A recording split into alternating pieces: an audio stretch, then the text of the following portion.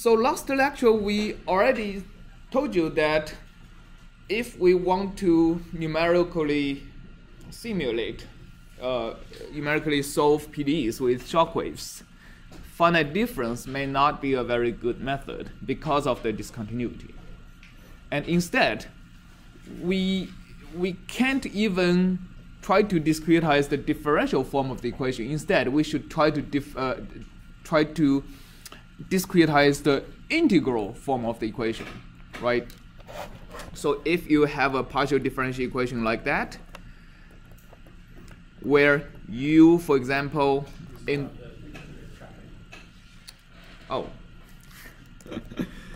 okay, let me see. The computer is stuck in traffic. How do I go back? All right, okay, here you go. So I have a conservation law du dt plus df du, df dx is equal to 0 to start with. So u here is some conserved quantity, some density of the conserved quantity. For example, in the last example, when we are stuck in traffic, u is the number of cars per unit length of the highway, for example. F is the flux, that is, for example, how many cars per unit time is going to flow through a particular checkpoint, right? Okay, so we have this equation, but we don't want to discretize it because df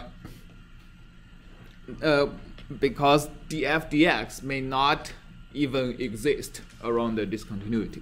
So instead, we discretize the integral form. Integration over any interval a and b, u dx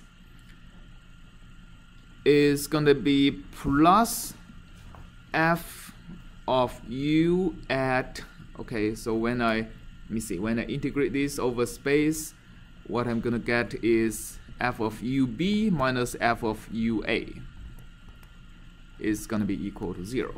This is the equation I want to discretize. And this equation is true for any a and b, right?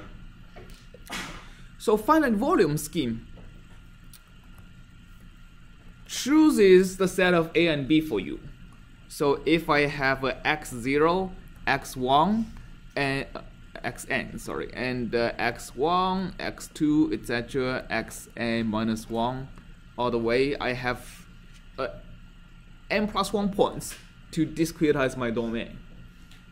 In contrary to finite difference method, where we want to discretize this using n plus 1 variables, subtract the boundary conditions, right? Because we are storing the values at the grid points. But finite volume do not store the value at the grid points. It stores the average value over the intervals. So if I have a function like this, I'm going to be storing the average value over the intervals, or in other words, if I know the length of the interval, I'm storing the area below the function over each interval.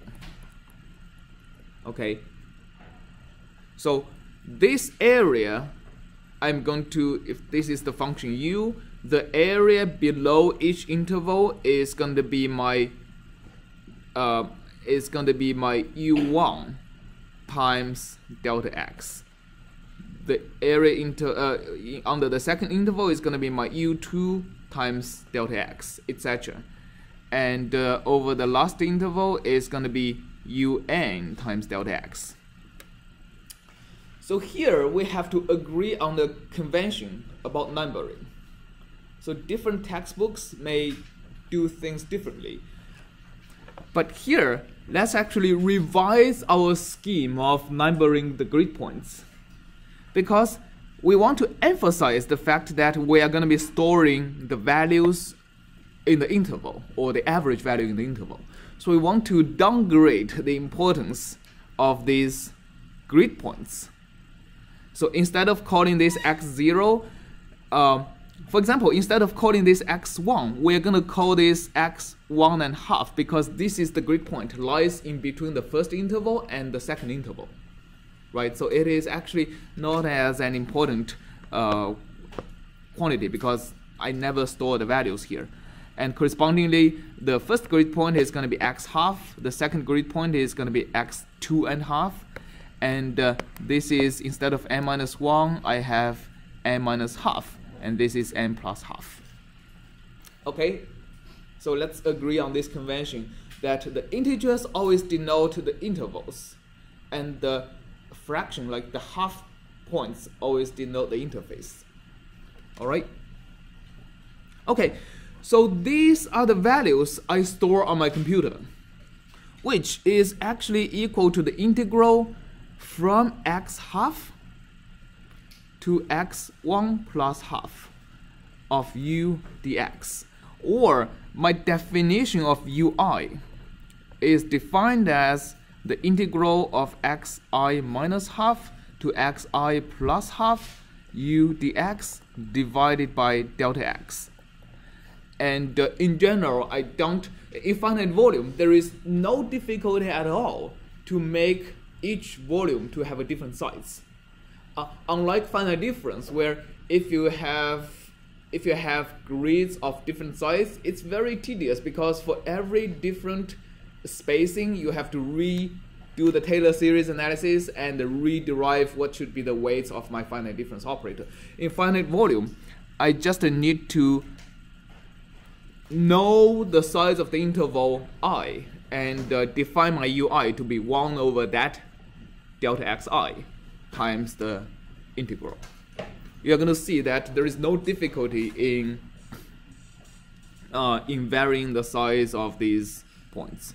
So this is delta x1, this is delta x2, this is delta xn.